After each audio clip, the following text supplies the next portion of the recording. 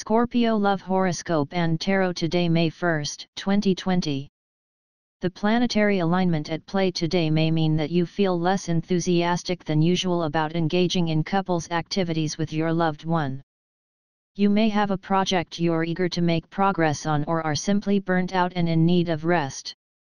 Be honest about your needs and reassure your person that they haven't done anything wrong. Once you have a chance to tend to your personal needs, you'll be 100% more fun to be around.